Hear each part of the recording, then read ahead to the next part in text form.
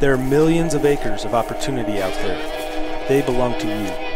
Every day, decisions are being made that affect your land, your water, your wildlife. You should know about them. This is your mountain.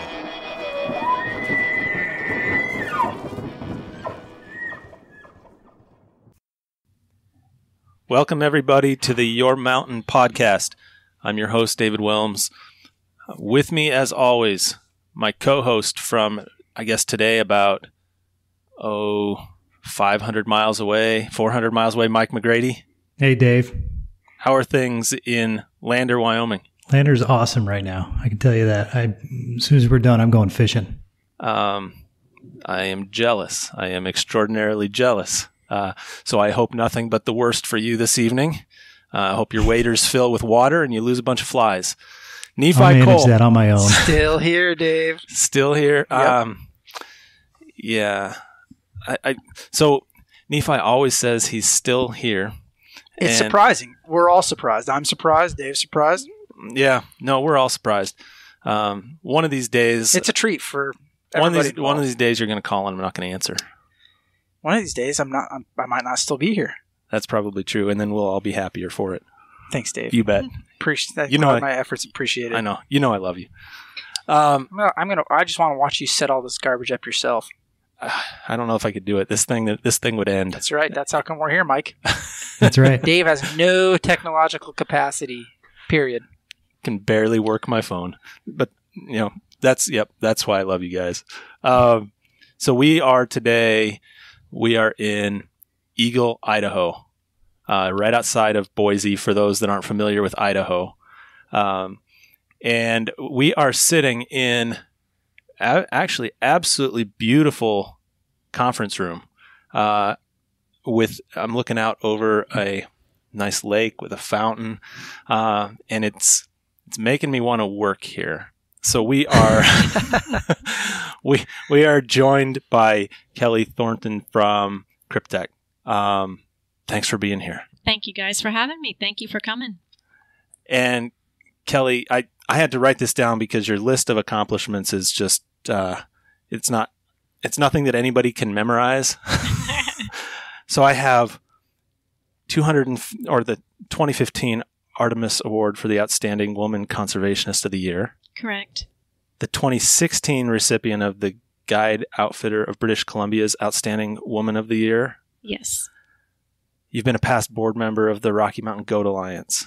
Correct. You're a lifetime member of Safari Club International, the Wild Sheep Foundation, the Professional Hunters Association of South Africa, and Wyoming and Montana's Wild Sheep Foundations. And am I missing? What am I missing?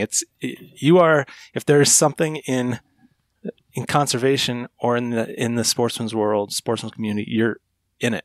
I've totally immersed myself into this industry for a long time. So I feel very blessed and very fortunate to be able to have had those opportunities. What made you decide to immerse yourself in this industry?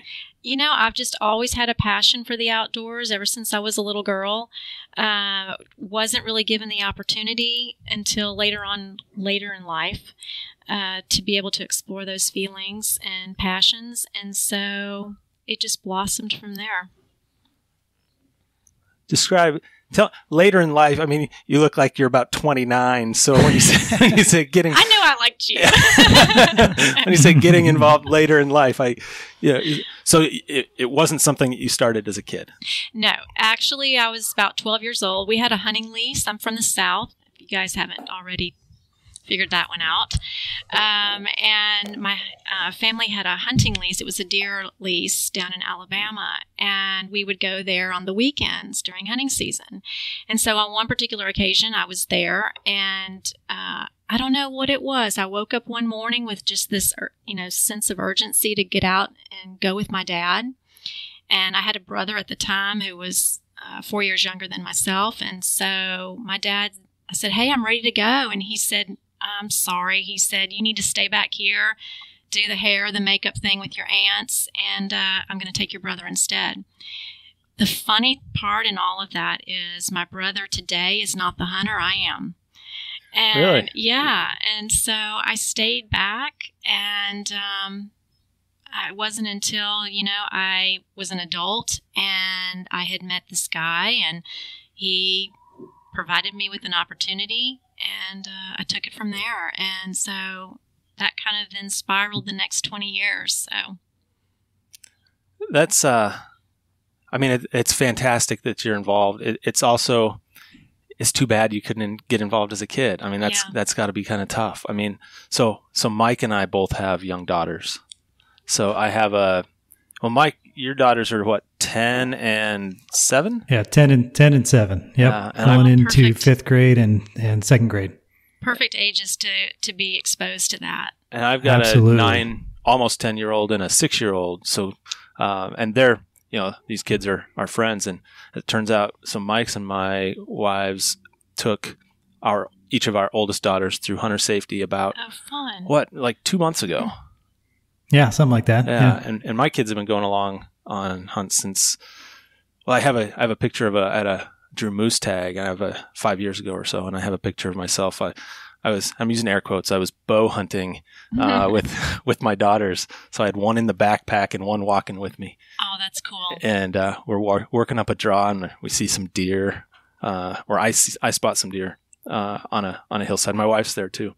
Spot some deer on a hillside, and I stop and I bring my oldest daughter to me, who at the time was about 4. Mm-hmm. I say, honey, look, look on the hillside. You see the deer? And she just, in her loudest voice, Daddy, we're not hunting for deer. We're hunting for moose. Just keeps on going.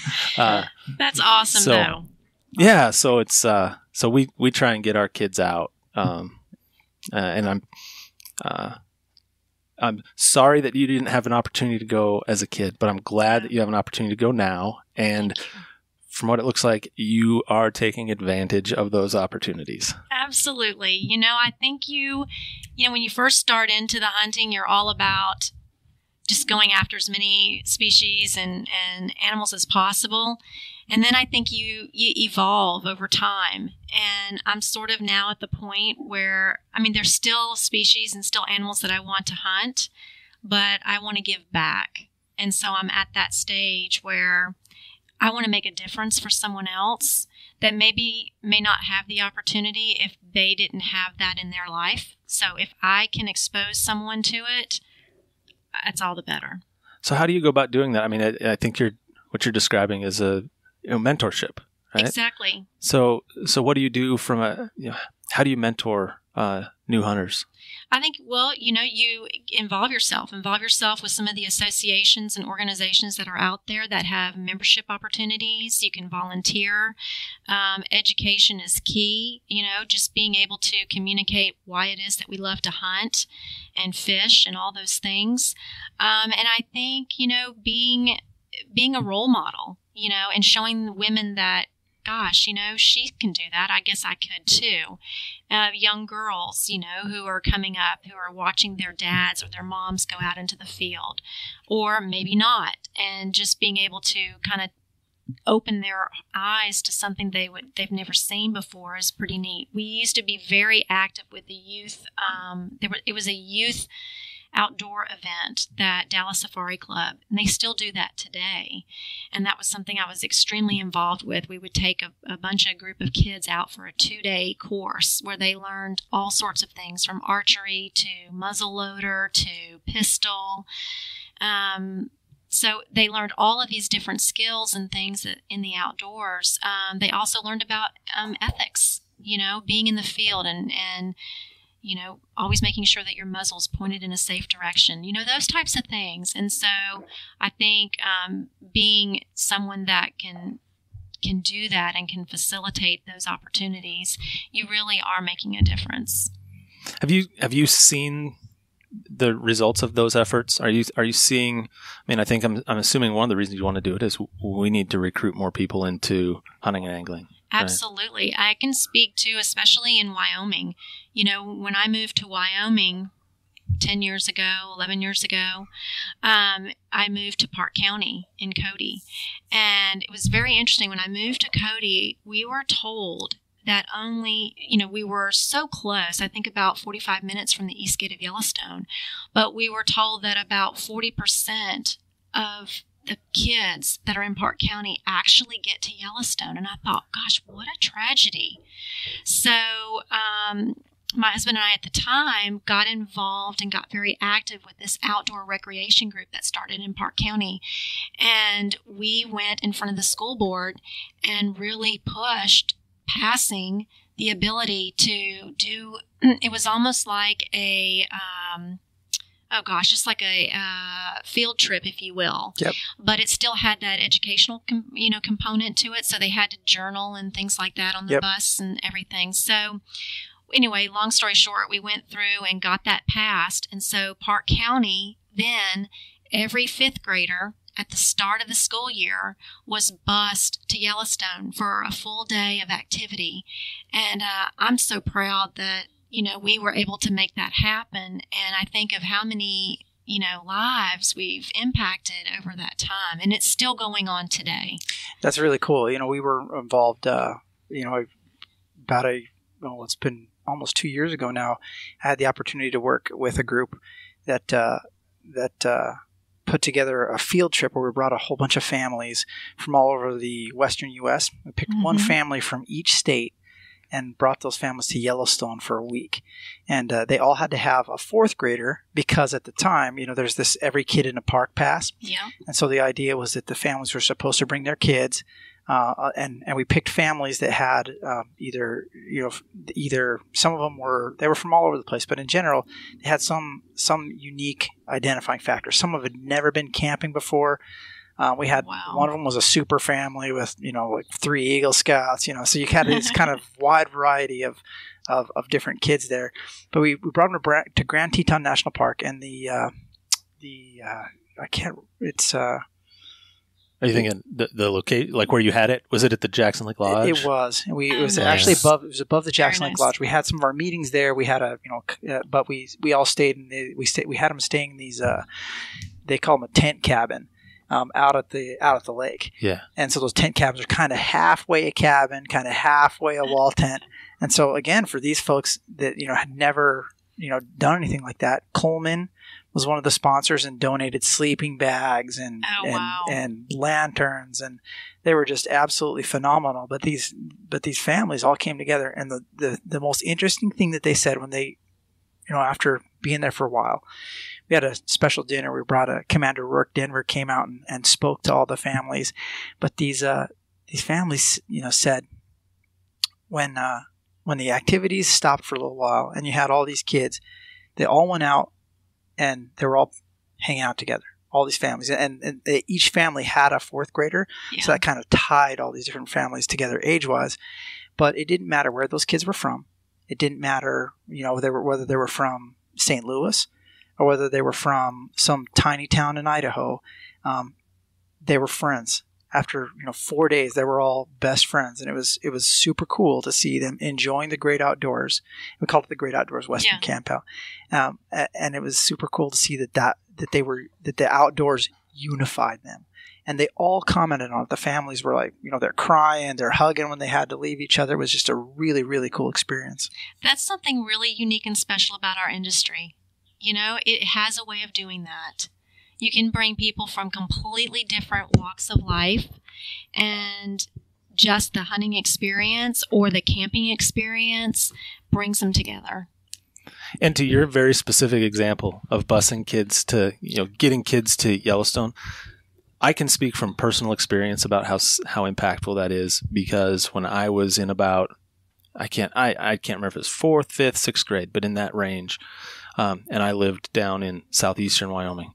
We had a program just like that. And I don't think they do it anymore, but we had in that part of the state. We had a program just like that where I was bused to Yellowstone. I spent a week in the Hayden Valley, living in cabins. And we journaled. We learned about the park. And it was right after the fires, the fires in '88. Dave, I think it's really cool that you had that experience in southern Wyoming, similar to the one I was talking about in Park County. Yeah, I'm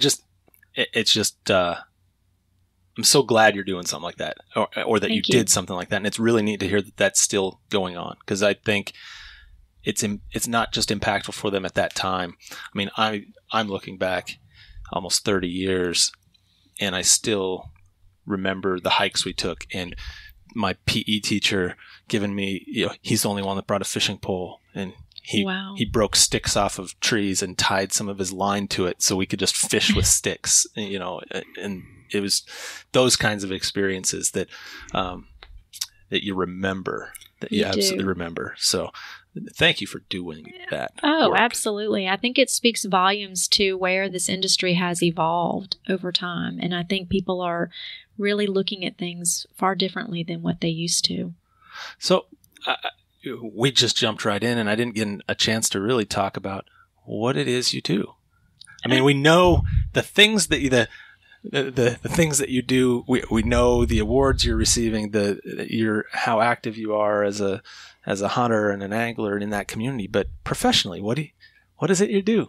So I have known the two founders of Kryptek, Butch Whiting and Josh Cleghorn, since they started, actually. So long time.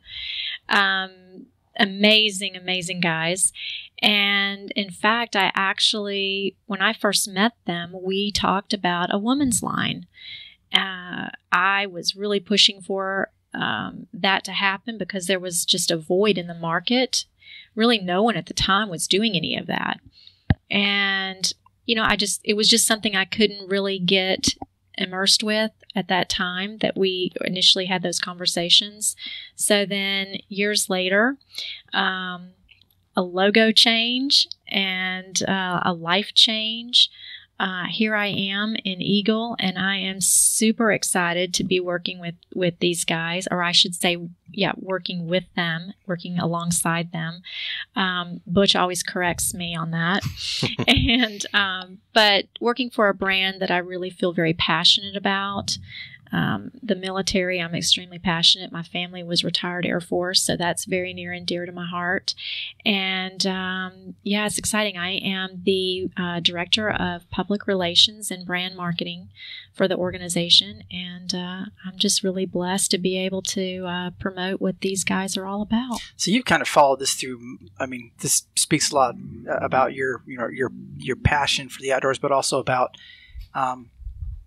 bringing more women into the sport, because you've done this for multiple companies now. I mean, this is something you have followed through, as you said, through several brands. And so not only have you helped, solidify with one of your current competitors, kind of a female brand, but you've also, now you're carrying this forward with another company. Absolutely.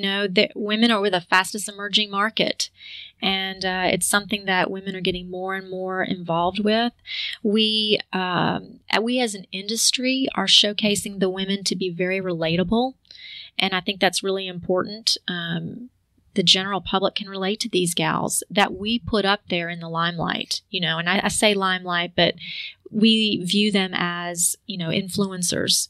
The voice of women in the industry. So, you guys work with Jana Waller, correct? Absolutely, Jana's one of our ladies here, our women influencers. She actually runs our Kryptek Legion, which is a ladies-only legion group of incredible industry influencers. We had a chance to talk with her very recently, and we after that, Dave and I were talking as we were driving up here. We mentioned, what a great voice. I mean, what a great advocate. You see, there are a lot of different stereotypes of people that are associated with the great outdoors, and she so does not fit any of them. She's articulate. She's intelligent. She's just authentic. She's awesome. Very. Yeah, she's awesome. She's a great representative. And I think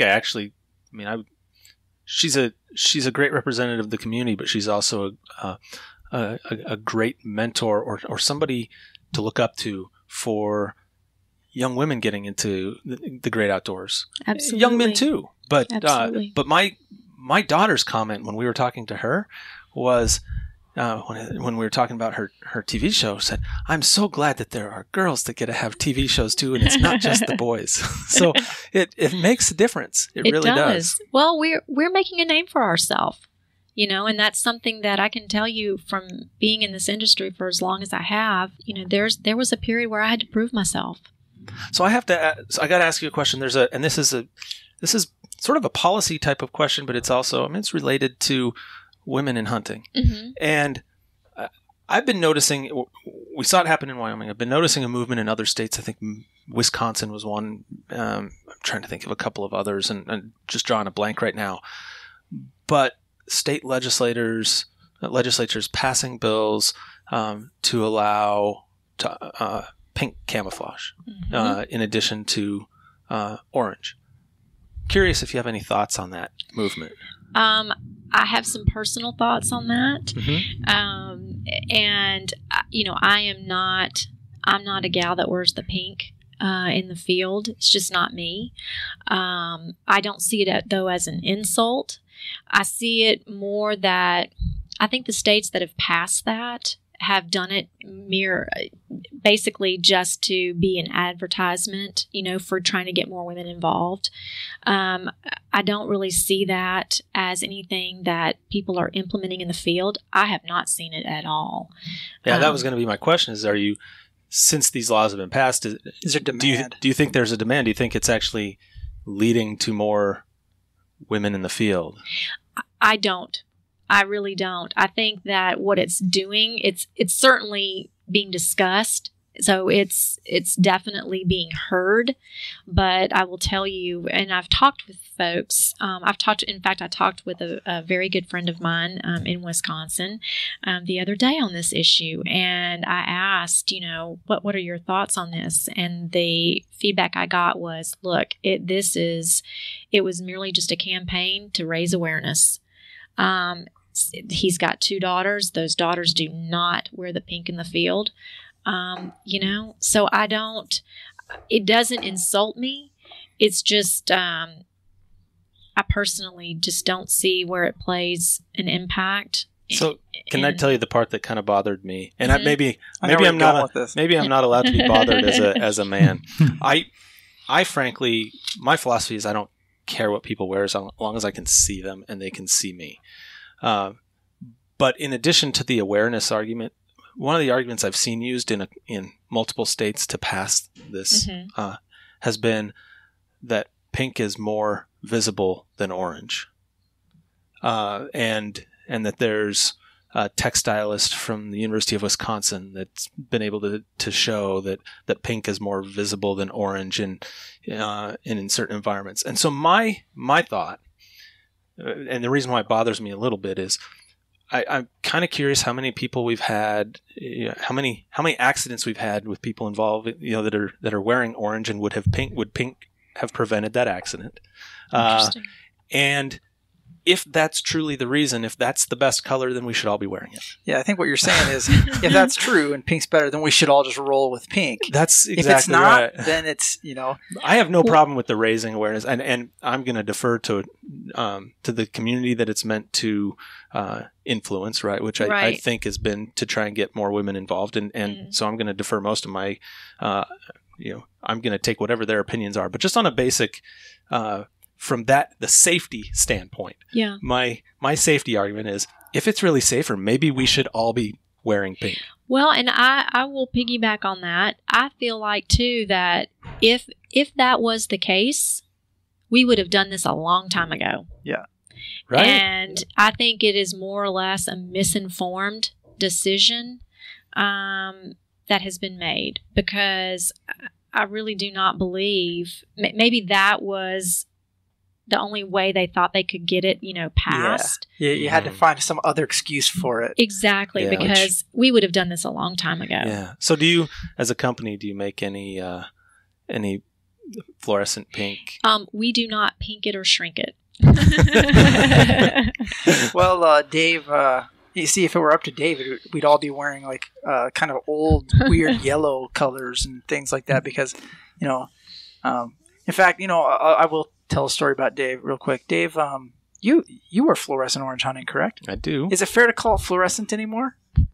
So I've described it as it's like a worn traffic cone. Yeah, worn there traffic. There you go. How traffic orange? Yeah, Dave, we have a back and forth about gear because this guy he has I think when he was born, underneath the Christmas tree, his dad left a orange vest.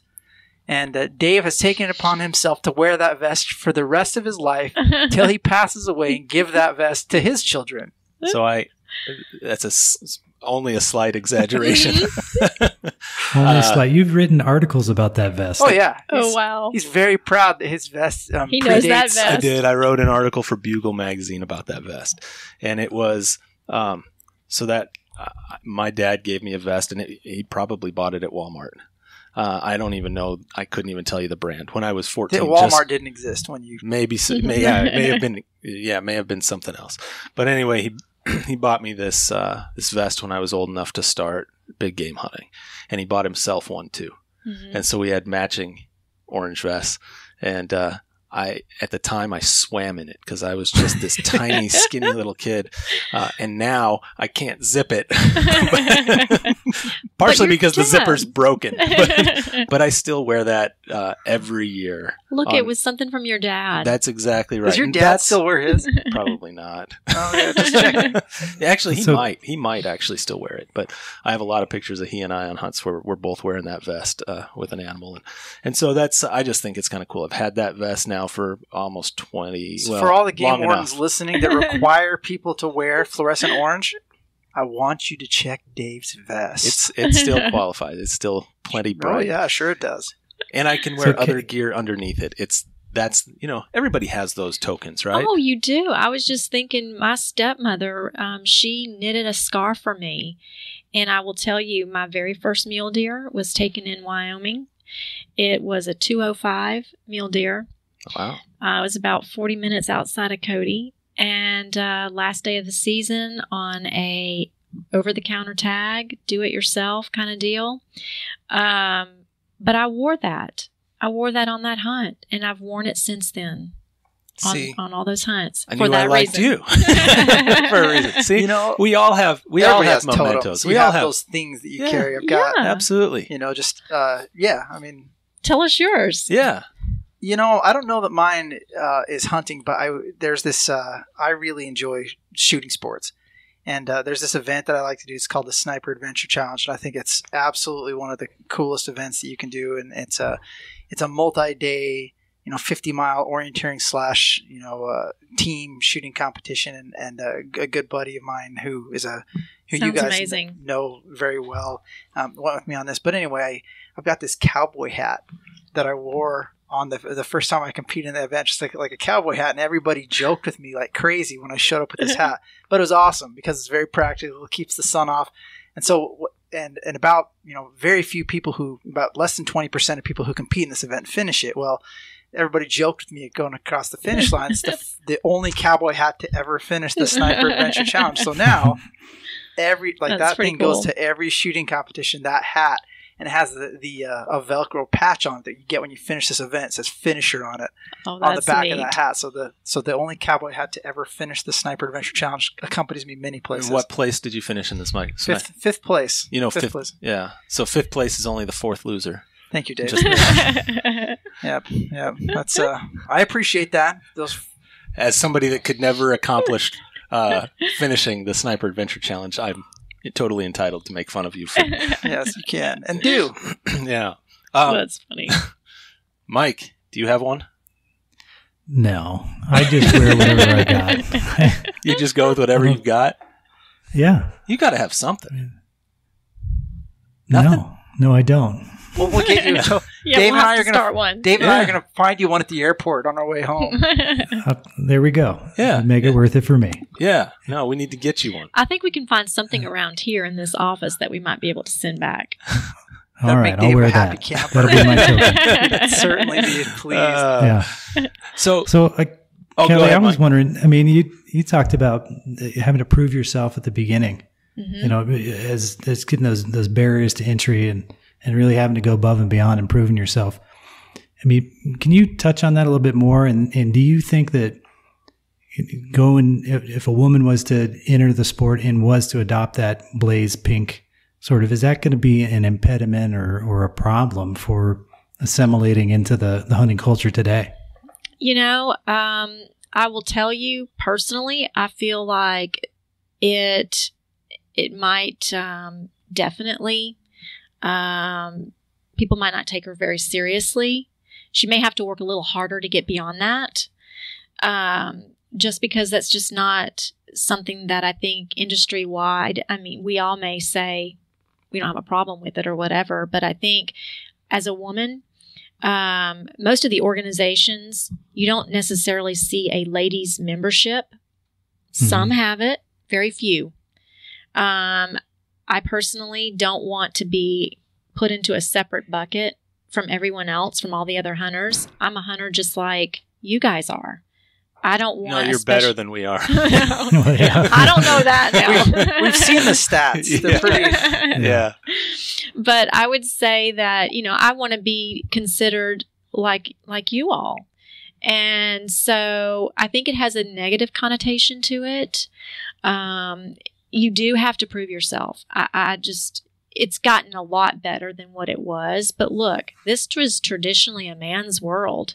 And it wasn't until the last probably 10 years that really women got more and more involved. And now, probably within the last 5 years, it's significant.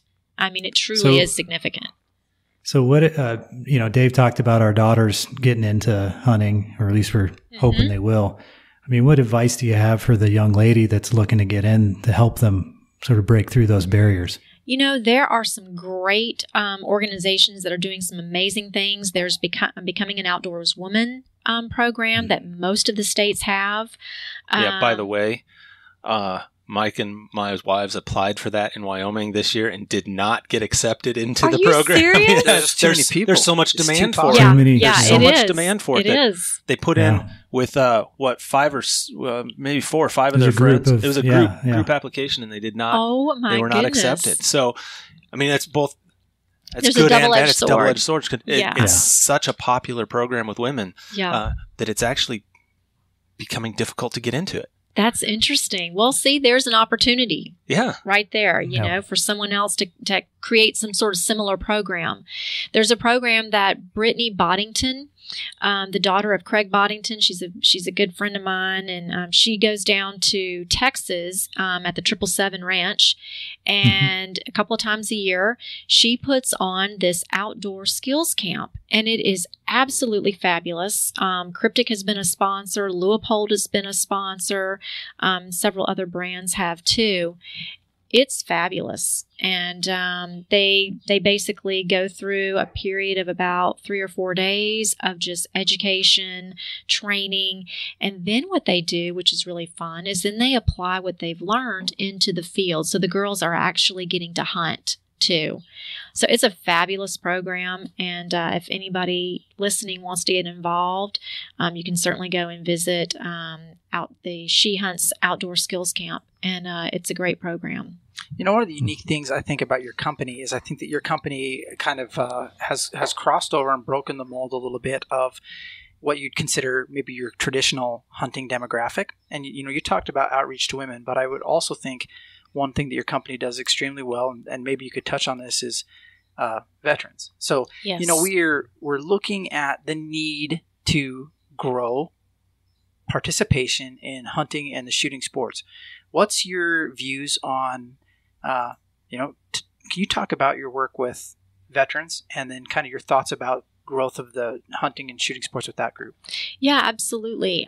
So from both a local level and a national level, Kryptek has been very involved with a lot of programs that are trying to take the vets, and they're trying to either provide them with opportunities. Maybe there's some PTSD and things like that they're dealing with, and just giving them a chance to go into the outdoors, kind of escape all of that they're dealing with, and provide them with this incredible opportunity. So there's organizations like that we're involved with. There's also organizations that are trying to get the veterans back into the workforce, and we participate with them too. So looking at it from a lot of different avenues, but just being a support system to them and knowing that, hey, Kryptek's here. We were built on the battlefield. And we go from the battlefield to backcountry. That's our tagline. I know you guys have heard that. It's real. And the vets are very, very important to us. And we have a very deep appreciation and that's obviously firsthand for a lot of these folks that are involved with Kryptek. So, one of the things that that anybody can know if they go back and look at the numbers is, influx of hunters and kind of when people have come in. When you have overseas conflicts and you have these groups who are going out and, basically spending all this time out in the great outdoors, in these familial, relationships, whatever you want to call them, with their, these group relationships, these group dynamics, they come back and they have a unique skill set in that, they know how to hike, and they're not scared of work, and they know how to get by in the great outdoors. They are proficient and familiar with firearms, and and you can see those numbers coming back from World War I, World War II, the Vietnam area, like significant upticks in the people who get out there, hunting, because because it's normalized, and it's something that makes them, it's a very positive thing. It's familiar. It's familiar, yeah. And I think, boy, we really we can't lose that opportunity now. We have so many vets coming back now. Not only is this a great opportunity to do something good for that community who have served us, exactly, but when you talk about, selfishly, the future of hunting and the North American model of conservation, we're really missing an opportunity if we don't reach out to those guys and say, hey guys, come on, let's go hunt, because this is something you should be part of. Exactly. It's a way to say thank you, because guess what? If it wasn't for those guys, none of us would be able to be out in the outdoors experiencing the things that we get to do. So we're all very, very fortunate, very blessed. And, there's an organization, Wounded Warrior Outdoors. Ron Rabaud is the CEO of that organization. And I have volunteered on a trip to Alaska with some guys that have come back with PTSD, and I'm telling you, it is a life-changing experience for not just the volunteers, but for those vets, and to see them come together where they can just, everything that they're dealing with, they can leave at the door. They come out there, there's no one putting pressure on them. They don't, they just get to be themselves, and it is such a powerful experience. I really encourage, if people have not ever gotten involved with that, to really do that, because it's really powerful, and they very much appreciate it. It is.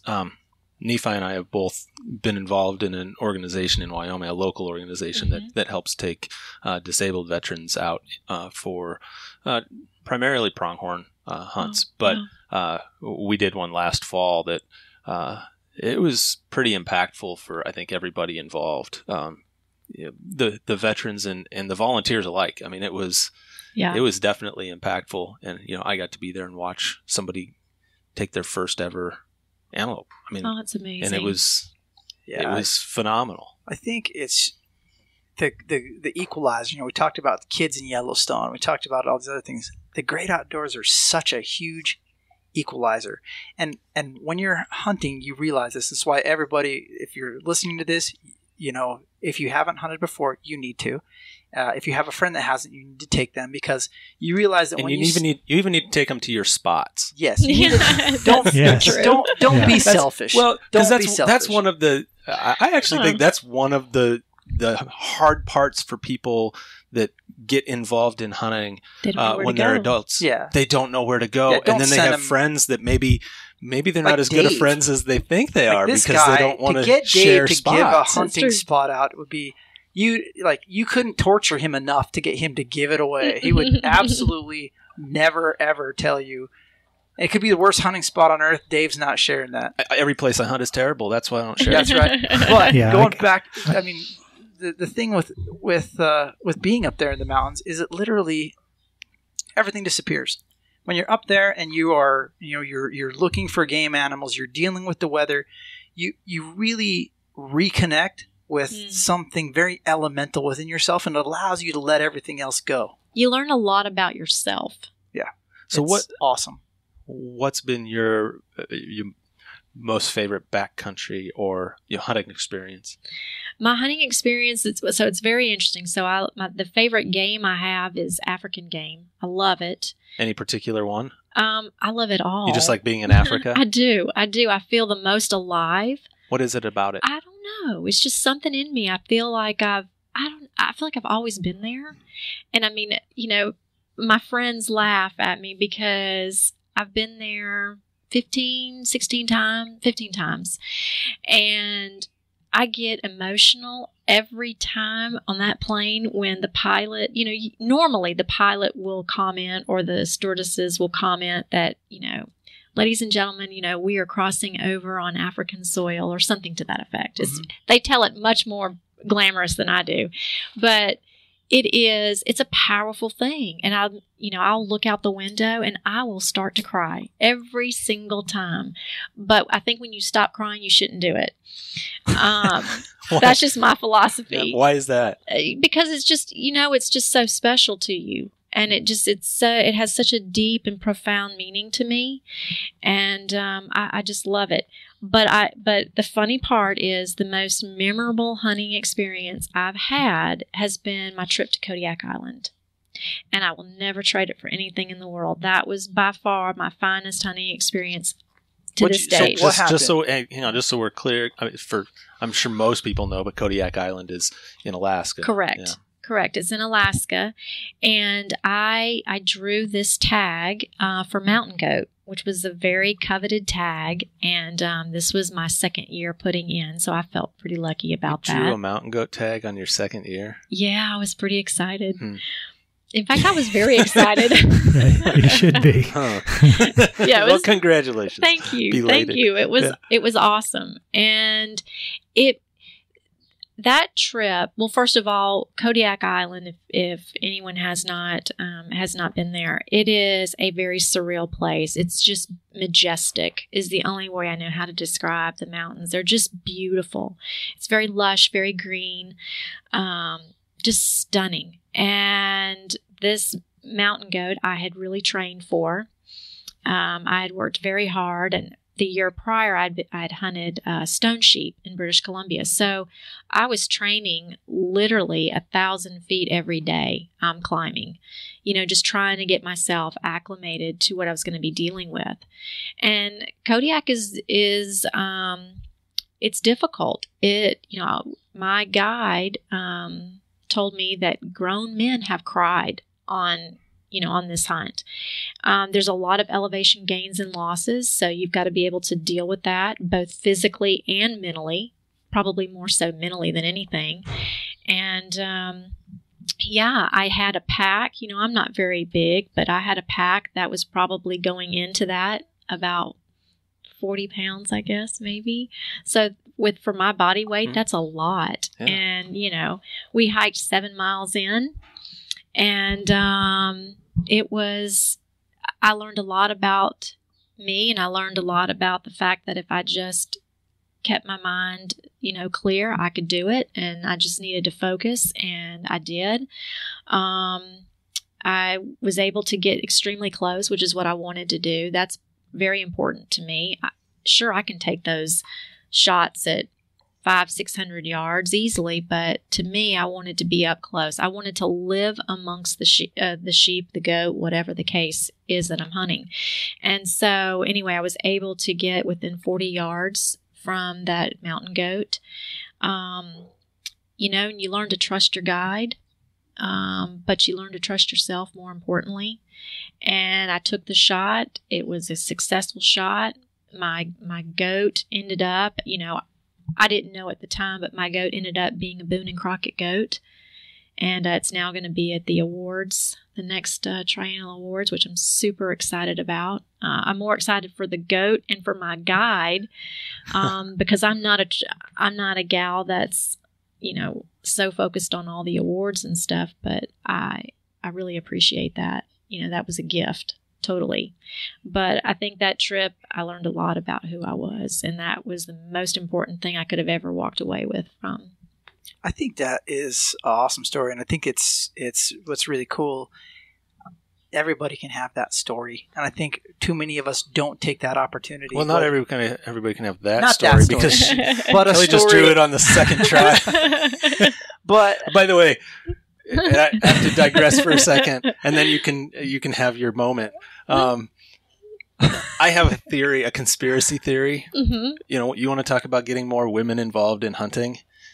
I think, and I don't know if this is true or not. This is my conspiracy tin hat theory. Okay. Right? Please take this with a grain of salt, everyone. If you want to draw a difficult to draw tag, mm-hmm. There are two things you need to do. Okay. One, be a woman applying for it, or two, be on the party application with the woman as the lead on the party application. Because I secretly think that the departments out there are trying to get more women involved. This from the guy who drew a moose tag with like less than a 0.02% chance of ever getting it on his first try. It wasn't my first try. What's your excuse? It was my sixth try. Well, now I've been putting in for bighorn sheep in Wyoming, and I don't know what's happening here, but I'm not being very successful. All right, so you can't trust Dave's theories. He's been watching the Zapruder film a lot. I really want this theory to pan out because my daughters are going to be of hunting age soon, and I want to put them as the lead on my party application. There you go. Well, you need to start. They need to start getting points. They can't. They're not quite old enough yet. Okay. Because what is the age? So in Wyoming for big game, it's 12. Okay. And I think here, is it 10 in Idaho? I think it's younger. 10, I think it's 10 It in is Idaho. younger. Zach said it's 10. And when I was a kid, it was 14 in Wyoming. And that's an interesting discussion, too, because we're lowering these age limits to get kids out there. But I can tell you when I was 14, I mean, I told you at the beginning, I was this small, scrawny kid. I mean, I was 4'11" and like a $1.05, maybe less than that. I couldn't handle a big rifle at 14. I shot my first elk with a .243, and that recoil hurt. And that's impressive. Yeah, and so I shot it a lot of times. He's a little guy too. I total digress. But that'd be an interesting discussion to have at some point. Is what's too young for kids to be? I mean, we want to get kids out into the field, but what's too young to have them, hunting big game? I mean, they clearly aren't going to be packing it out, or maybe they're not going to be packing much out. Right. Can they handle? I mean, maybe it's when you're big enough to handle the firearm. Parent. I mean, it's up to the parent that knows the kid the best, and they're going to be doing a lot of the work anyways. A lot of the work, maybe most of it. Yeah. Yeah. So anyway, that was my tin hat theory. Nephi, you want to go back Thanks, to Dave. your deep discussion now that I've we don't want to uplift anyone after we digress down the you need to bring it back up canals of your brain. You need to bring it back to something respectable here. Well, hey, it's just do something hard. And that's what I want to say. When people, I did a Ragnar a couple of weeks ago, and honestly, just do something that is perceived that's hard, because when you do that, when you commit yourself to doing that, you learn about yourself, and there are all the different levels of that. You can find something else hard to do next year that's as hard or harder than what you did before. But when you do hard things, you find out that you introduce yourself to capabilities you didn't know you have, and it's good for people, man. It's good for the soul. Absolutely. It's good for people. I had a question for you. Because you talked a little bit about hunting in Africa. Mm-hmm. How would you contrast?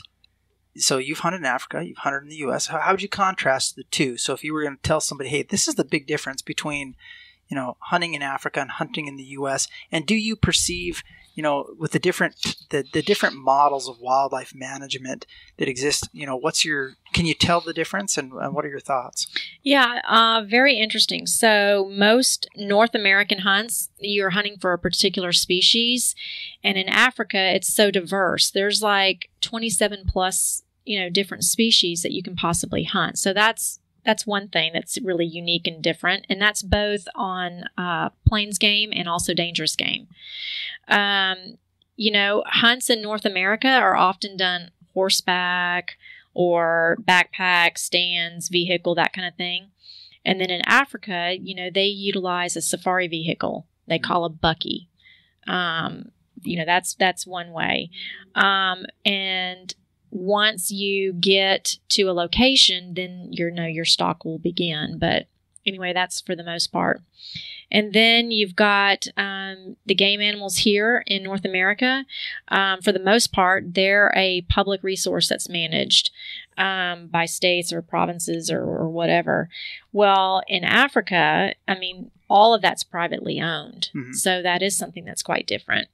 And then in North America, well, let me backtrack. So then in South Africa, they have experienced a similar rebound in wildlife, that North America has back as early as the 1900s to what they have records today. But North America is definitely on the public trust doctrine for the North American wildlife conservation model, and then South Africa is still on a privatized model. So you've got other areas like Zimbabwe, Zambia, Mozambique, Tanzania, and those are all managed on privately leased, government-owned concessions. Have you hunted in multiple countries there? I have. Can you tell the difference country to country? Is there a different feel as you go between country to country? Yeah, when I hunted in Zimbabwe, Mugabe was in. It was very, very different. Very different. They still have land claims, and those land claims are quite serious. Those people are not even given a notice, and Mugabe's folks would come in and they could basically tell you have to leave, pick up and leave. I had neighbors that were at one point that were told to leave. Yeah. It was a serious thing. Happy to see that he is now out of power, but that country still has a long ways to go, I will tell you. South Africa is quite different, but... so if you're going to recommend a country that, I would say they're all wonderful. Mm-hmm. They're all wonderful in their own right with what they have to offer. They all offer something very different, very unique. Namibia is she's almost the best kept secret over there. She's beautiful. She's got just extremely diverse topography. She's got an abundance of wildlife that can be hunted. You don't have a lot of the issues and things that a lot of the other countries are dealing with. Some of the challenges that exist in other places. Yeah. So, and it's very clean. You're very safe. And I think that's what's so sad is some people have this idea that, Africa is not safe. And I think that is too bad. There's certain parts of it. Look, but there's certain parts of it here in the U.S. I mean, no matter where you go, you're going to deal with some of these issues. I think you just need to be open. Be open and experience it. Africa is something that I guarantee you, every single person that goes to that to that continent, they don't leave without rebooking. Mm-hmm. They really don't. They're ready to go back, and they don't want to leave. So here's the other thing I'm curious about Africa as well. Mm-hmm. How do you deal with, let's just be honest, the press, when talking about hunting in Africa, mm-hmm. doesn't put it in the most favorable light. They never do. Never do, right? Mm-mm. How do you respond to that type of... controversy? Controversy, criticism. It's a lack of understanding. Mm-hmm. It's just... how do you address those that would question why somebody would go hunt in Africa? And I think, and I'm not. This isn't my answer, but I think most people's exposure to African game, African mm-hmm. wildlife, is when they went with their family to the zoo. Yeah, and they see these animals in the zoo, and then they see stories on mainstream media about ivory trade and poaching, and they see all these negative connotations of taking wildlife, and they don't hear any of the positive stories or the impacts that hunters have when they travel to Africa to hunt. And so I'm curious how you respond to that type of criticism from folks. It's very interesting, and sadly, we as an industry have done a very bad job. We've all talked about it for years.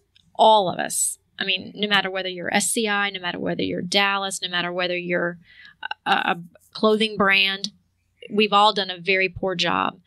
I think we also have a responsibility. If we're going to call ourselves a hunter, we have a responsibility to communicate what that means, what that is, and why we do what we do. We also need to be very mindful of what it is that we're putting out there on social media. If you're going to put yourself out there laying or straddling an animal, that's not going to send the message that we want to send. What that does is that just gives fuel to the fire, and that allows for the media to do all of their misreporting. It allows for all of the PETA people to come up and start their protest. I mean, it just sends us and our industry down in the spiraling black hole. And so we need to do, and I'm extremely passionate on this, but we need to do a far better job communicating that message. We need to talk about how no animal is wasted. In Africa, when you shoot that animal feeds a village. That's significant. Why are we not telling that story? Why are we so focused on putting these, what I call trophy shots out there that are not the best, in the best light? It's one thing to stand next to your animal, but be mindful. Straddling an animal is not the way to show yourself. You can do that what's privately. What's the alternative photo look like then? An alternative photo would be, okay, why not showing photos of everyone sitting around the campfire enjoying the harvest? That's powerful. Or, showing kids and families in these villages that are so, desperate for food and showing them sitting around a table eating and enjoying the benefits that this hunter is just, provided. Those are the things that we need to start showing. So I've heard responses to, I mean, obviously, I agree with you. But I've heard responses to that of, well, it feeds a village, right? And the response I hear sometimes is, well, why can't anybody from the village go out and hunt and feed the village? Why does it have to be somebody from America coming over to feed that village? And that's interesting. They do hunt. They do that. It's just a matter of, what's available. Do they have the resources to be able to go out and do those things? There's a financial component too, right? I mean, right. to these places, when you look at, it's not the North American model. Yeah. Right. Like you were mentioning, Kelly, it's not the North American model. And in some cases, you got to pay to play, and it costs a lot of money to pay to play there. But when you had, there's some examples, and they're real examples, where you had communities where when you saw an elephant before, an elephant was like a death sentence to a family. Because if you got an animal that can come in and you have been spending your entire life trying to take care of a small crop so that you can feed your kids, and you've got a population of animals that will come through and destroy that, those animals are not your friends. Well, when you can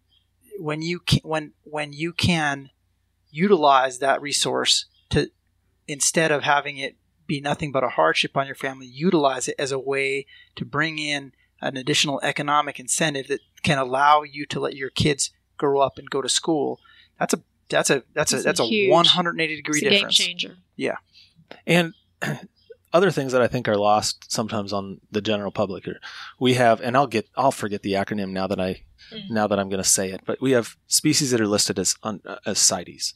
Correct. Right? Mm-hmm. And there are some species that are, so you can be listed as a CITES species, you can be listed as a threatened or endangered species. You don't necessarily have to be on both lists, but there is a provision in the U.S., right, in U.S. law, that allows the importation of some of these animal parts, so long as you can show that you're actually having a conservation benefit on the species in that country. So that, so one of the reasons for hunting in Africa in some places is because it actually creates a conservation benefit. And it's a lot like how we talk about it in the United States, that hunting can be conservation, right? And great segue, Dave, to talk about, one of the other things we wanted to chat with you about, so the North American model is different, but there are folks who, even within the North American model, there are premium tags. Oh, yeah. And so, what's the value, and you have worked with a lot of organizations that benefit from these. And so whether it's a governor's tag or commissioner's tag, can we, talk a little bit about those and kind of and kind of the controversy? Yeah, and when we say premium tag, I think what Nephi is talking about are these tags that are set aside by states that can be given to, in some states it might be given to a nonprofit organization to then turn around and try and raise money for conservation, right? And that's kind of the model. I think most states do it that way. They don't all have to do it that way, but that's what we're talking about. These tags that are set aside that end up generating tens of thousands, sometimes hundreds of thousands of dollars, and there's some criticism of that because is it potentially taking away opportunity from others? Where we have the North American model was supposed to be an entry point for everybody, right? And by having the more tags you have put into this system, where you're having to pay high dollars for them, it maybe makes that pool of everybody, it's more competitive. It's harder for everybody to be involved. We need to do absolutely. We need to do a much better job communicating to the general public what the benefits are for those tags. Case in point, Montana. Montana had a tag 2013. Okay, this tag was auctioned off at the Wild Sheep Foundation's event down in Reno, their national convention. I was physically there. I watched. So that tag, there is an administrative cost that the organization puts on to that tag once it's sold. It's a 5%. Somewhere between 5 and 10%, depending on the state. Yeah. Right? Yeah. And it's basically to administer, the fees associated with marketing and so forth and making this tag available for auction. Okay. The Wild Sheep Foundation will take that 5%. Okay. Now, the rest of that money, that goes 100% back into that Department of Fish and Game to manage that particular animal's, management program. And part of that program is collaring. Part of that is trap and transplant. Part of that is disease management and all those things. And those things cost significant amount of money. Yeah. You look at the numbers of, for example, the sheep in Wyoming. Yes. You look at the costs for us to manage that program, the state of Wyoming to manage that program versus potential revenue. If you were to just go off, okay, what's the over-the-counter tag price times X number of tags you can actually sell?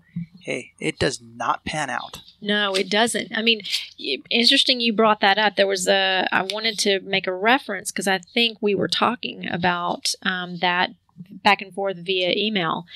And from what I understand, now correct me if I'm wrong, so 20 elk tags over the counter in Wyoming would cost $1,000, correct? Yeah, you're close to what's the math is close, yeah. For resident tags. For residents, correct. For residents tags. Close, yeah. Okay. 20 commissioners' licenses, $200,000 plus. Now look at the difference. That's significant.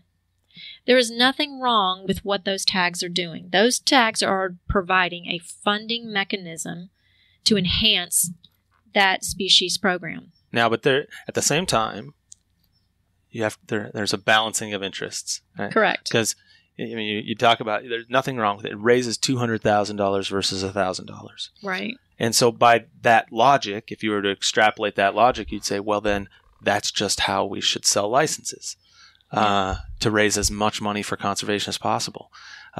But at some point, we have to remember... You still have residents and you still have people there in that state that want to be able to hunt those animals. Yeah, we have to remember the whole reason why one of the main reasons we set up the North American model in the first place is we didn't want to be like England. Yeah. We didn't, and not to criticize any of our English friends out there, but we didn't want to be listening to this podcast. Yeah. There might be one. But we didn't want, we very intentionally set up a system that was different than what we had before we immigrated, before Europeans immigrated to the United States, right? Yeah. So we have to be careful. It's a mix. We got to be careful not to slide back into that. Right. And how do we balance that?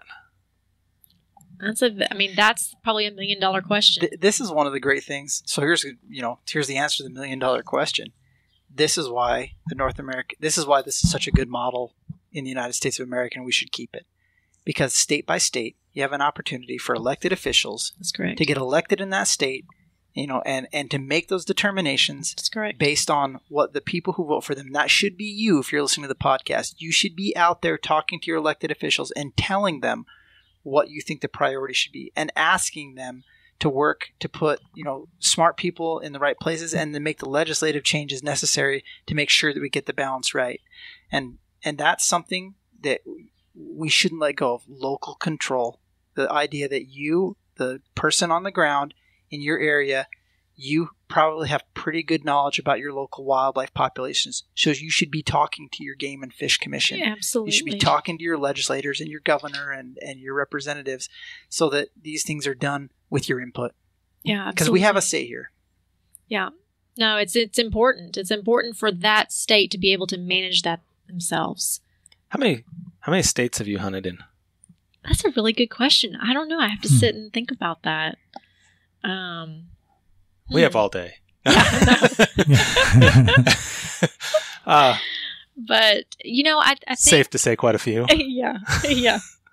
But I think it's interesting. I think more and more, people are getting more involved. They're really working hard to educate themselves on the whole industry as a, together. When you think of like the locavore movement, look at that. People thought it was a trend at first. Boy, they proved them wrong. It is more of what we need. Just people getting reacquainted with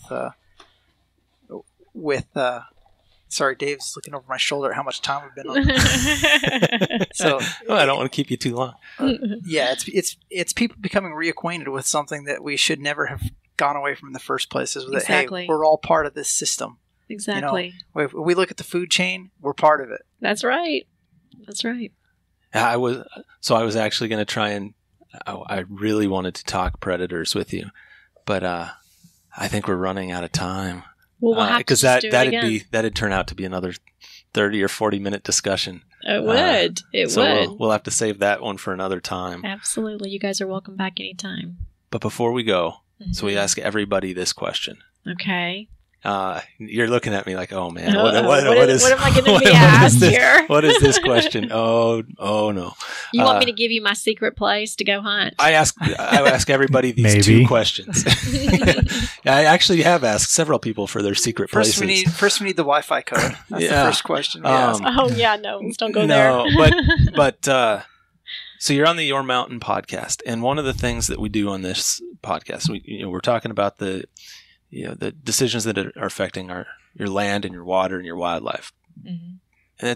And we call it Your Mountain because we're talking about everybody listening, your special places, your mountain, our mountain. And we want to know what's your mountain. What's that place that's most special to you without giving us the coordinates. Yeah. Just what's your mountain? What's my mountain? I would probably go back to my first mountain game experience, which was in Wyoming. And it was the first time that I really saw wide open spaces, and I was very blessed and very fortunate to have experienced, hunting this incredibly beautiful animal. And I don't know, it gave me a sense of inner peace that I know that I made a difference. I made a difference in myself. I made a difference in my family because I provided this now resource for food. And it was kind of the full picture. I'll get the coordinates from you later. Yes. Yeah. I'll share those with you. That sounds pretty amazing. Yeah. Kelly, thanks so much. Thank you, guys. Thanks for all you do. Thanks for all Kryptek does. Thanks for all you're doing for women and being a motivator, the providing mentorship for new hunters, for young hunters. Really appreciate everything you're doing and look forward to continuing to follow your career and everything that you do. I appreciate you guys. I just want to make a difference and want to make sure that the future has the same opportunities that we have. Amen to that. Good goal. Yeah. Thank you, guys. Thanks. Thank you, Kelly. Thank you. Mike here from the Your Mountain Podcast. We need a favor. Go on our website, itsyourmountain.com, and find the links to Facebook, Twitter, and Instagram so that you can like and follow us, and also so that you can share us with your friends. Wherever you got this podcast from, go ahead and click subscribe, rate us, and leave a comment. These simple things will really help us get the word out. That's itsyourmountain.com. Thanks for the help.